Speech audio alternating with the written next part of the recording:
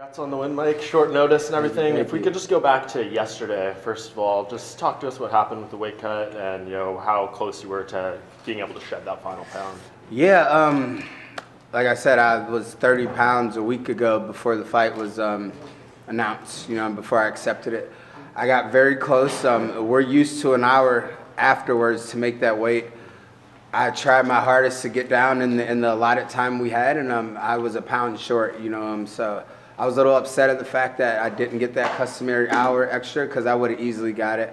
But I was at a point in my cut where my body just stopped sweating for about 25 minutes, and then once I got it worked up again, I look up and my nutritionist and my team is like, man, we got to go weigh in now. We're the last one on the scale, and I just had to take that hit and come in a pound over, I guess. So Artem said he was going to give you your 20% back. I'm assuming you just got paid by the commission. Did he give you anything? Did you guys talk? Apparently the commission has to take it out and give it to him. So we'll see if he's a man of his word, like he said, and he'll give it back. So, my management team is going to get with his management team, and we'll see what happens. In terms of the extra hour for the cut, did the commission say anything in advance? Did that take you by surprise? Yeah, it really did. I found out about 10 minutes before I actually had to go back downstairs that I wasn't getting my hour.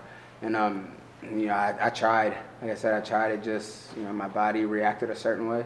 You've made the analogy before, the bricks are off a little. Are they off a lot more after tonight? An inch more. Like I said, every win is just going to be an inch until I'm sitting at the top of these two divisions and I have a title around my waist. Other than that, the bricks will stay on. And I have no problem with keeping them on my chest at all. I fight the best when I have pressure on me and I need wins. Like I said, it's wins from here on out. Like I said, this is a different Michael Johnson. I'm going to stay focused for 15 minutes and get right back to training. We're going to definitely make some noise again.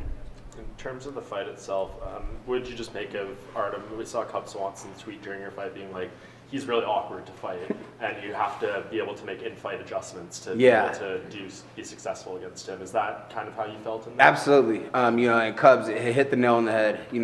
Cubs a great guy. He's a great fighter. He's a very intelligent fighter, and you do have to make your adjustments. He throws his hands down. He's very awkward. And, it's times where you crack him hard and you think you got him out there, and he puts his hands down and he's smiling at you. So I'm like, ah, damn it. Like, it didn't really hurt him that much.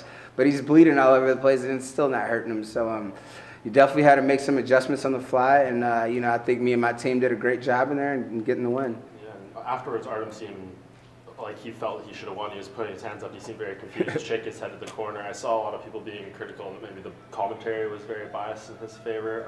Did you feel it was extremely clear-cut? You won all 3 rounds? Yeah, absolutely. He hit me, 3 times maybe, and I think the damage was that I have on my face is from a headbutt. He hit me with a few kicks, but that was pretty much it. I was in and out. He couldn't really touch me that much, and I did a lot of damage. I don't see how he would have thought he won the fight at all. Walk me through it. I mean, end of the 3rd round, you landed a crisp double leg. Was that something that you might have looked for earlier on? Just he's such an awkward matchup. Yeah, it definitely was. That was one of my plans coming in the fight to, lure him into another takedown towards the end of the round. So the first and the second, I kind of got away from it because he is very awkward, and I kind of forgot about it, and I was in there making adjustments on the fly, and being in the 3rd round, I needed really something to really set myself aside. So that takedown was very vital and crucial for me to get. So you get the win over Feely, you get the win over Lobov, 2 guys that have been in the UFC for a long time. You're starting to make waves in the featherweight division. What's next? A great fight in December, hopefully. Like I said, that's what I'm trying to go for. The Australia card or any time in December. Like I said, I'm available. I'm here to fight. I'm a fighter. That's what I do. I'm in the gym training 24/7, and whenever the UFC calls and I'm here for a short notice fight, I'm going to take it. You didn't give any names in the post-fight speech. You said, contact Mick or contact Sean, but do you have anyone in mind? No, nobody in mind. Like I said, I just want to fight. That's it. I'm here to fight. I'm done calling people out. I'm not one of these new guys that just came into the UFC that needs to make a name for themselves and call people out. I'm a veteran. You know what I'm saying? I've grown out of that aspect and making a big wave over that. I'm a little past that. So, hey, like I said, the UFC knows the type of fighter I am. Other fighters know the type of fighter I am, and we're going to look for big fights.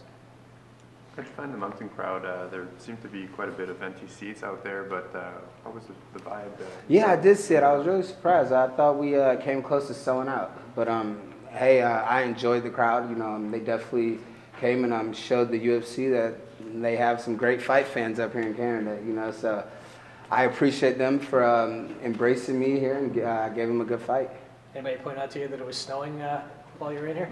It started snowing before we were in the arena, you know. So I always say it was a great night for snow. We were here for 4 days and it didn't snow at all. So the snow might have brought me some good luck.